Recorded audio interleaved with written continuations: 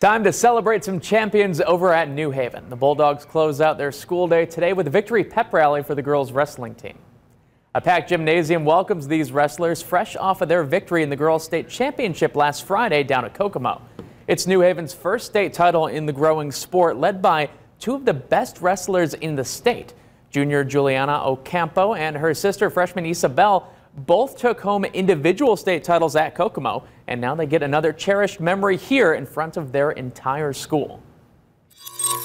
It feels great. I mean, I definitely believed in all of us, including myself, from day one. So being able to bring the trophy home, it's great. We all definitely felt awkward, but it was nice to know that we have a whole school behind all of us. It was pretty special, and I mean, I'll just remember how much people applauded it because of the type of accomplishment it was.